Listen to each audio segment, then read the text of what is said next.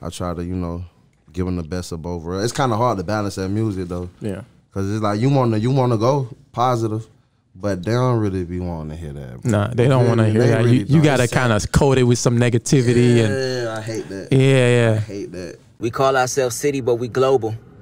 And everybody that has a voice is allowed to be vocal.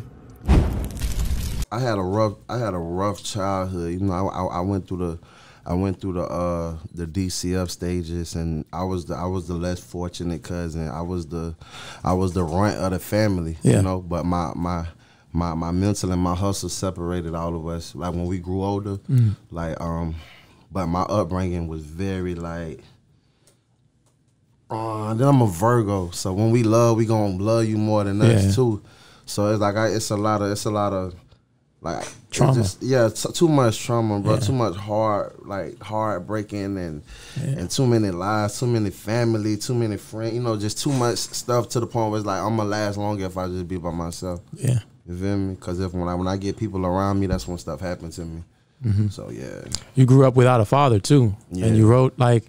One of the first like things I've seen from you, because I'm a little younger, so one of the first things I've seen from you was "Letter to My Daddy," which is one of, you know, you had that on YouTube, and when I saw that video, I was like, "Yo, this dude is," because I'm a Kendrick Lamar, I'm a lyricist fan, so I like the Kendricks and the J. Cole's, you know, and as street as you are like a lyricist, like a top, like you know what I'm saying, like you play on words is crazy. That's like.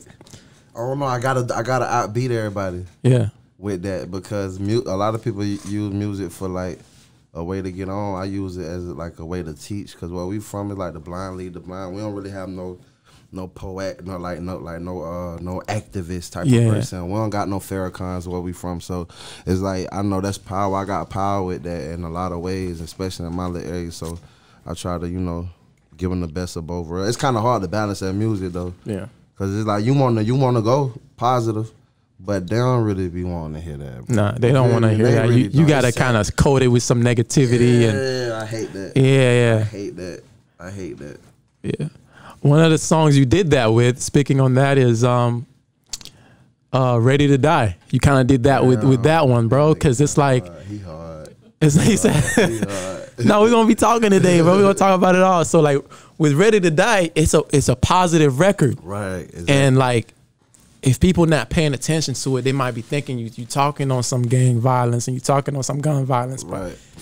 You know, you talking to a younger person and you letting them know this ain't what you want. This ain't what you want, and like, you know, that was one of those records where I was like, well, this dude has an intention, like. Your music is, you get something out of it regardless of what it is. Right. That's soul food. Yeah. You talked about like the afterlife with it. You know, I had the black eye. Yeah. You snapped. Do you have like for your own path? Does that is that something that resonate with you? Like the possibility, like the afterlife. How do you look at things like that? How do you look at death?